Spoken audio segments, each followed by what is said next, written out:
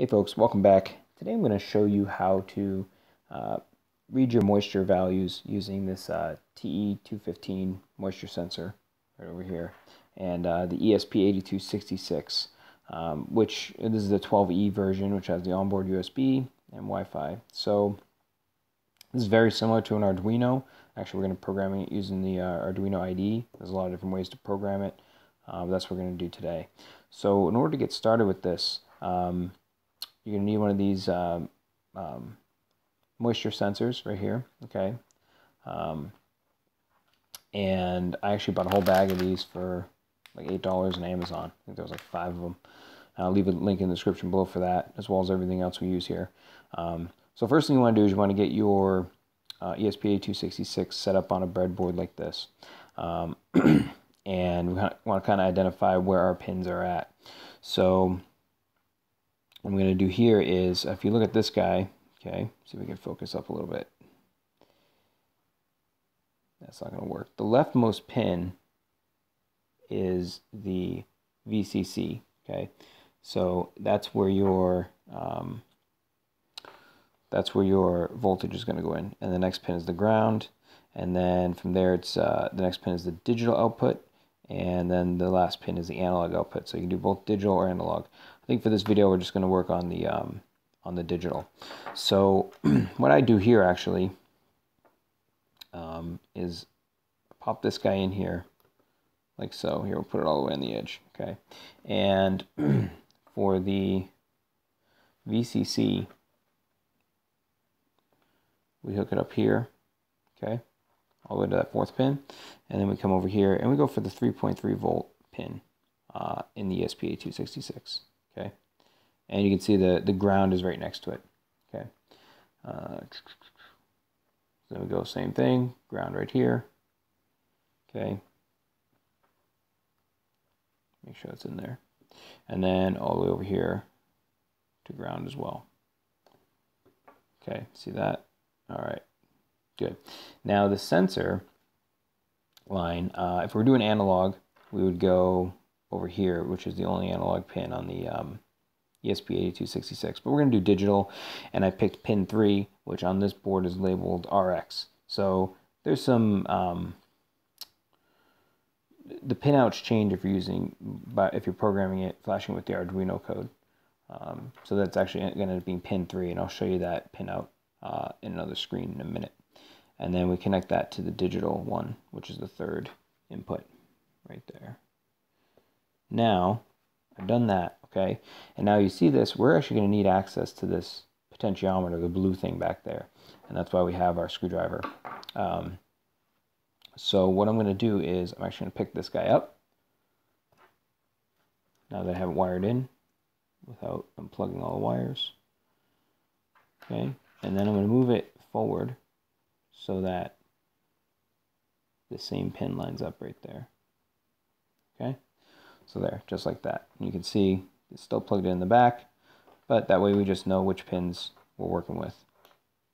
Actually, I'm going to move it up one more just to give it some breathing room. Okay, there we go. And then that'll give us easy access to this guy right here, because remember, on your breadboard. Okay, so we're all wired up here. And like I said, you have access now to this potentiometer, so that'll help you out. Next thing we're going to do is we're going to plug this thing in USB, and we're going to look at some of the code that actually goes into it. Make sure you have your glass of water handy to test it out, and be careful with some of these components. You know, try only to dip it in.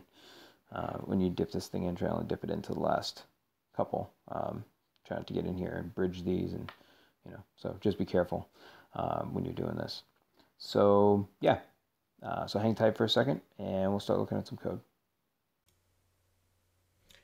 Okay, so we're back here, and here's our ESP8266 all wired up from before, and we have a little glass of water here ready to go. So and then over here we have some code, so make sure, when you take this in and out, just watch out when you dip it in.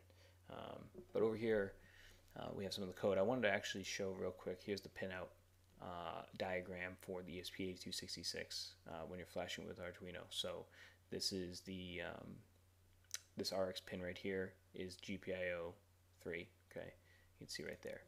Alright, so now, looking at some of this code here, I already went ahead and wrote this, but essentially we'll take a walk through it. So this first line, digital pin 3, specifies that pin 3, as I said, RX pin, okay, and that's where we're going to read from. And then in our setup function, okay, we have serial begin, and just to begin the serial monitor, and then the pin mode, we set the digital pin to input, so we read from it. Now, down in our loop, we read from the digital pin, and actually the high side is dry, and the low reading is actually when it's wet, okay? And that's actually going to change depending on how we adjust this potentiometer over here, and you know, how deep you actually put this guy in there. So what I want to do actually is, let's cable this guy up. Let's make sure we have the right USB port and all that. So I'm going to plug in the USB, okay, and that's just going straight into my computer. And let's see what we got here for ports. USB 0, okay, and then usually we have to come in here and do something like that to give the proper permissions for the USB port. Okay, so now back up here, let's see what we got. Let's load this guy up and see what we got.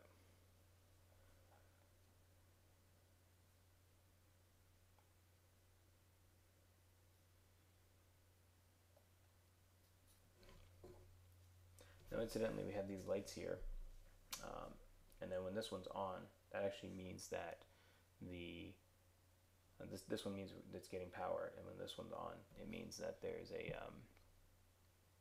that's actually detected moisture. Okay, so you can see it hasn't detected moisture, but now the thing about this is you have to kind of tune it, and unfortunately this is a small screwdriver I have, but you get into this thing and you kind of turn it a little bit one way or the other to hold it down.